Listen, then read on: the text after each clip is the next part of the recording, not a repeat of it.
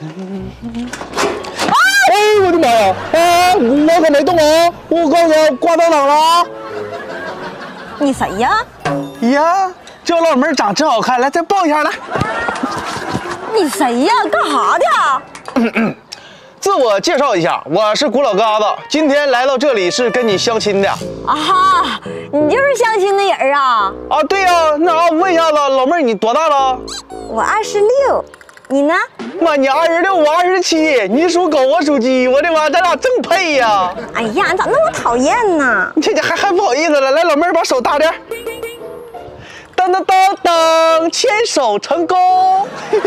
成啥功成功啊？你误会了吧？啊，我是你小姨子。啥？啊，就这么个事儿，跟你相亲那个是我姐，这不是知道你来了吗？上超市买点水果，还没回来呢。就是假如你俩相亲成功的话，我不就是你未来的小姨子吗？啊，这么个事儿啊！你快给你姐打电话，你告诉她不用回来了，我跟你姐没有那个缘分，还是咱俩有缘分，老妹儿。不好吧？你跟我姐相亲，完说你相中我了，那算啥事儿啊？你就啥也别唠了，老妹儿，你就看哥长得咋样吧。小哥哥长得挺帅的，是我喜欢的类型。你看老妹儿，我跟你说啊，就是咱俩就是好比就是有句老话讲的叫什么是什么谋什么500，前世的500次回眸换来今生的擦肩而过。你看你瞅瞅这一擦这一肩，你看看这多么美好，是不？哎，你那啥老妹儿，你跟哥的话，你绝对不带让你吃亏的。哥存款那都7位数。那啥，那哥，那我要跟你走，我姐咋办呢？